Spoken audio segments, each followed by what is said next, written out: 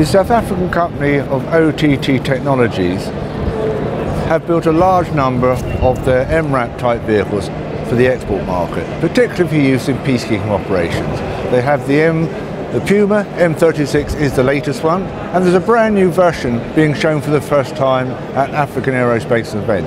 And this is it, the PUMA M36 Mk 6C-2. The main difference of this vehicle is it's got an independent suspension, which provides a much better ride for the crew, especially when going across rough country, and it retains its central tyre inflation system.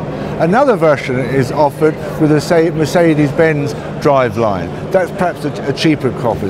Some of their older vehicles are offered with an Indian Ascot Leyland suspension and standard leaf springs. So this is the latest version, development is complete, and they expect a production order soon. If you can see, it's got a mine-protected hull of the V shape, and the wheels extend away from the vehicle. And that provides a higher level of protection, as if the vehicle goes over the mine, the blast is vented upwards. You can see it's got windows, bulletproof windows for improved situational awareness, and underneath are firing ports. And what is unusual, on top is mounted a French Nextra Systems 20mm cannon with the feed from the left.